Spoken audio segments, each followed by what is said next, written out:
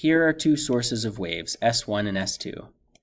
They are emitting crests and troughs, and this crest is emitted at the same time as this one. So they emit waves in phase. The blue waves travel this distance to get to point P, and the red waves travel this distance to get to point P. Even though they started out in phase, they arrive out of phase. Between these two blue crests, there's a trough. So at this point P, we have a crest, a red crest, and a blue trough. The waves cancel. How did they start in phase, but finish out of phase? It's because they traveled different distances. The blue waves travel 1, 2, 3.5 wavelengths, but red waves travel 1, 2, and 3 wavelengths. So the length of this path to P is 3.5 lambda for the blue, and it's 3 lambda for the red. So if we sketch out the displacement graphs, here are the displacements from S1, and here are the displacements being produced by S2. And remember, we're drawing the displacement of point P due to the two waves. So look at point P and then imagine, okay, well here's the trough right between two blue crests.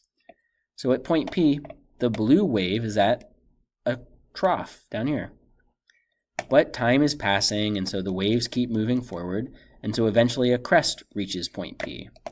So the graph does this. And then a trough reaches point P, and then another crest. What about the red waves? Well, at this moment shown, when t is equal to 0, we have a crest at point P. So the red waves start up here. But time is passing, and so these waves travel forward. So next, a trough arrives a little bit later. So the graph goes down. And then a crest arrives, and then another trough. So we can see that the waves will cancel, and we can talk about the cancellation in many different terms. We can talk how many lambdas separate the two waves and the paths that they travel, how much of a period separates the two waves, or how much of one cycle, 2 pi radian, separates the two waves. When we talk about lambda, we're referring to the difference in their paths. This 3.5, we could call that L1, the distance that the blue waves travel. 3, that's L2, the length of the path that the red waves travel.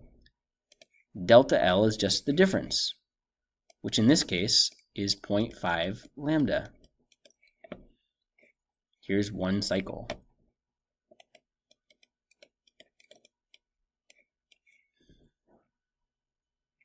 And on the left side, we're talking about the difference between the waves. How much are they off by? But instead of talking in terms of lambdas, we could talk in terms of time. Look at this crest here. And then we have another crest right here. See how this length of time is exactly half a cycle, or half a period. Because if we measure from here to here, this would be a full period. So how much time are the two waves off by? How unsynchronized are the two crests, this crest and this crest? Well, they occur half a period apart. So t over 2. Finally, we could also talk in terms of phase difference. We know that when two waves are perfectly out of phase like this, the difference is pi radian.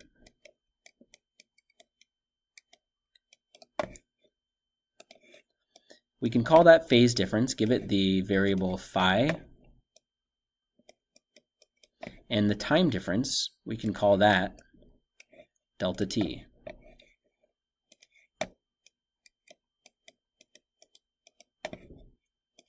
So there are many different ways to talk about how far off the two waves are. And these are the three main ones. So let's answer some problems. Two coherent waves travel different paths to reach point P. The path difference is lambda over 3. what is the phase difference between waves arriving at P? So we're starting with path difference. We're trying to get the phase difference.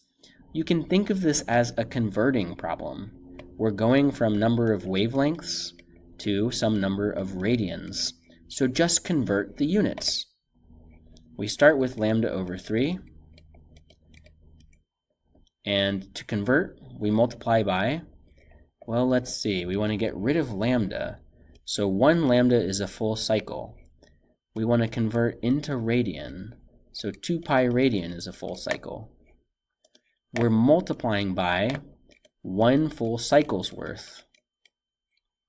And we're dividing by 1 full cycle's worth. The lambda cancels out. We have 2/3 pi radian. Number 2. The phase difference between coherent waves is pi over 6. By how much time are the two waves non-synchronous? So we're going from phase difference into the time difference. Or we can think of it as changing from radians into some fraction of a period. So again, we start with the given value, pi over 6 radians. And then we have to multiply to cancel out the radians. Okay, so how many radians make 1 cycle?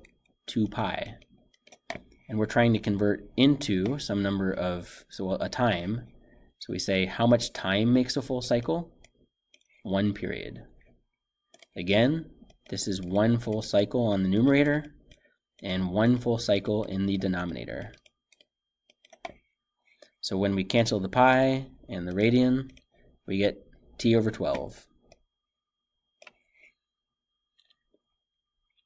Two coherent but non-synchronized waves meet at point P. Their crests occur t over 4 apart from each other. That's the amount of time between the two crests occurring. What's their path difference? So we're going from a time difference into a path difference, the difference in their lengths. Or you could think of it as we're converting from some number of periods into some number of wavelengths. We start with t over 4. And we say, well, we're trying to cancel out time, so how much time makes 1 cycle? A period.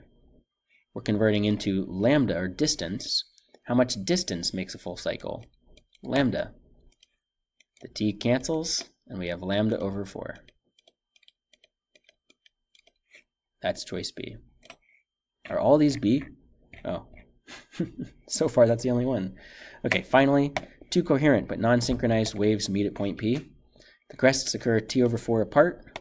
What's their phase difference? Oh, it's the same thing, but now instead of going to path difference, we're going to phase difference. We're converting from some number of periods into some number of radians. So we start with t over 4. We want to cancel out time, so 1 cycle worth of time is capital T.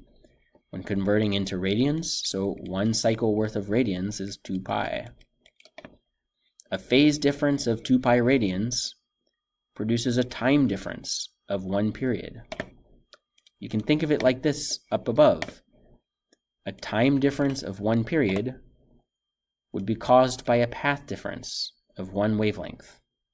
So they correspond with each other. And finishing this one, the t cancels out, and we get 2 pi over 4, or pi over 2 radians. Choice C.